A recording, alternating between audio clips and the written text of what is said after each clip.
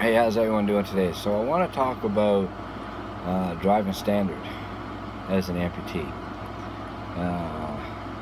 Funny story. After I got out of the hospital, when first day at the rehab, of course, they're evaluating me, and my first question is, can I drive a standard? I didn't care about can I walk and what am I. I just want to know, can I drive a standard? So where I was living at the time and where I'm living now, it's actually on my license that I have to drive an automatic.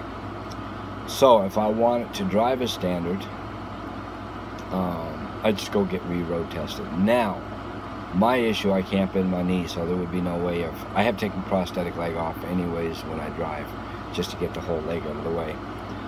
But if I could bend my knee, then yeah, I